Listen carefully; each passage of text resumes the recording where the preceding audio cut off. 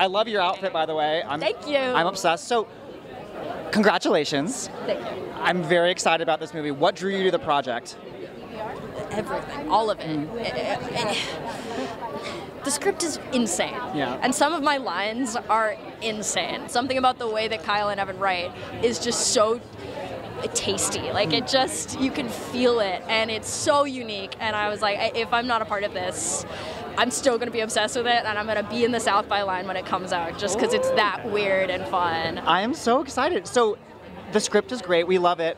What was it like on set? Just tell me, what's what's your favorite memory from the set of Y2K? Oh, it is one long bit. It was just one long, just comedy shit show. It was fantastic, and we're all little weirdos, and we all just got to trauma bond over our night shoots in Jersey and our big Jinko jeans that like collected dust and dirt, and it was really, really fun, and I truly don't think I could have handled doing this with anybody else other than this cast. They were really great. That is so exciting. Congratulations.